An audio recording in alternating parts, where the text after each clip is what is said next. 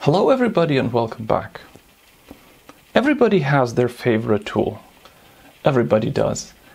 And these are tools that make your life easier, or they're just your favorite tool because you've had it for such a long time.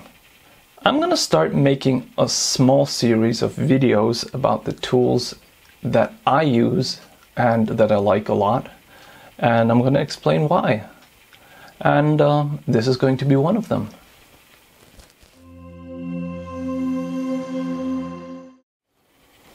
Although these are strictly not tools, I don't want to leave them out.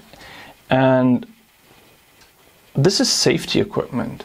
This is really important. And honestly, if you work on stuff, you should have this. For example, a simple face mask. If you're working with plastics or PCB boards and you're cutting them, then a face mask is a really good idea because you don't want to inhale the dust coming off that stuff. Or for example, different types of gloves, like when you're handling epoxy or alcohols or paint. It's also a really good idea to have this. And if these gloves are not enough, then have some good leather gloves so nothing can get to your fingers, and it just keeps you safe. On the other hand, if you're working on a big machine, don't wear these gloves because they can get in the machine and they'll pull your hand in. Safety is really important. For working on lasers, you need safety glasses, and these safety glasses need to fit the wavelength of the laser that you're working on. This is really important, so you should have these tools, and these tools that I have are really, really important to me.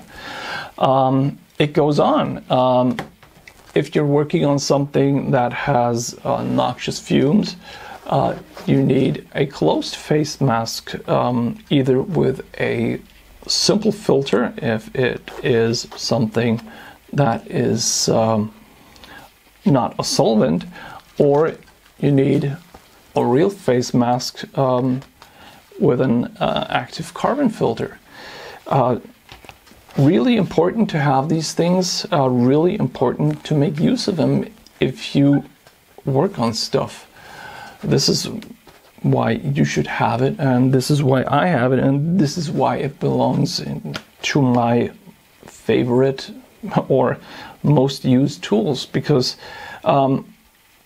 as important as it is to get stuff done and get stuff done in a safe manner, personal safety is also very important. So make sure that if you work on stuff like this, you have proper protection for yourself, and always be careful.